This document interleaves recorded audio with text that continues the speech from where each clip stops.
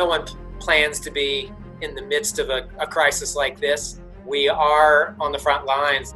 Our laboratory right now is testing by real-time PCR 24 hours a day to meet the volume demand and the need for testing. We became a reliable source because we had reliable testing and we had a reliable partner in Abbott.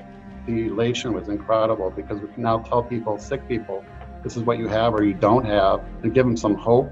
We're definitely not done yet. There's a lot of work to do. And every stage of the pandemic brings new questions that we hadn't asked yet.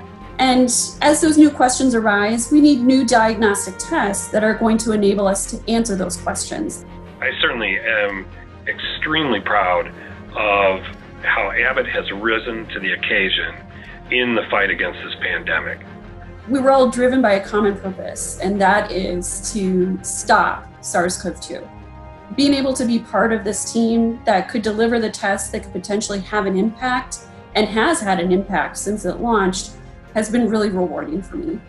Well, I think when I look back in 5, 10, 15, 20 years on this time at Abbott, I'm going to have an incredible sense of pride. Thinking back on the legacy that Abbott has in infectious disease, working with the people who built the first ever HIV test, to be part of that legacy now and to have done our part and to continue to do our part and carry that legacy into the future, it fills me with a lot of pride.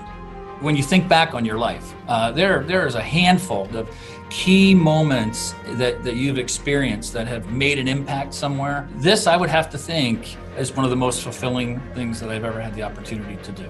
We are continually adapting, continually creating and looking for new opportunities. We're far from done with this.